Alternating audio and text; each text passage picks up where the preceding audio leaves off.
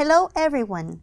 Thank you for allowing me to share the good news with you today in Ephesians 2:8-9. And it says, "For it is by grace you have been saved through faith, and this is not from yourselves.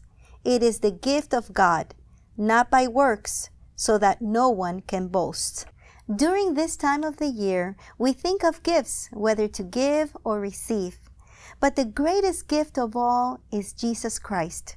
For through Him we are all saved. A gift from God to treasure and a peace it gives us all. Walk in God's favor and grace today. If you need prayer, you can reach out to us at One Vision Ministry at ovmprayforme@gmail.com. My name is Elaine Enriquez. I bless you all.